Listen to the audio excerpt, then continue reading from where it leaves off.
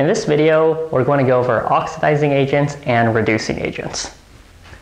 Reducing agents are compounds that can reduce other substances and are themselves oxidized. All right, so you have to be careful here. A reducing agent is not something that gets reduced. It's a species that gets oxidized and reduces other compounds. All right, and the way it works is if it wants to reduce other compounds, it has to cause those other compounds to gain electrons. So in order for those other species to gain electrons, the reducing agent itself has to give up electrons.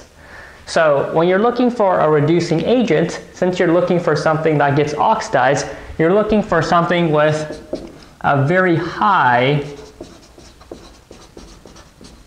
oxidation potential. Or conversely, something with a very low reduction potential. Now, here are some of the common reducing agents that you want to be familiar with for the MCAT. Lithium aluminum hydride, sodium borohydride, and hydrogen. These are important in organic chemistry. Metals, we see them often used in general chemistry as reducing agents.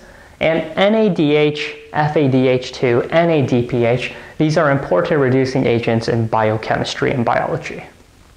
All right, oxidizing agents. Oxidizing agents are compounds that can oxidize other substances and are themselves reduced. So in order for an oxidizing agent to cause other compounds to be oxidized, it has to take electrons from them, and those electrons that the oxidizing agent takes, it will gain itself, which is why the oxidizing agent is reduced. And if you're looking for a good reducing agent, a good oxidizing agent, you're looking for a compound that has a high reduction potential. Because then this is a species that really wants to be reduced and is really good at oxidizing or taking electrons away from other compounds. And here we have some of the common oxidizing agents you want to be familiar with for the MCAT. Oxygen, hydrogen peroxide, chromate, dichromate, and of course the ones important in biochemistry, NAD+, FAD, NADP+.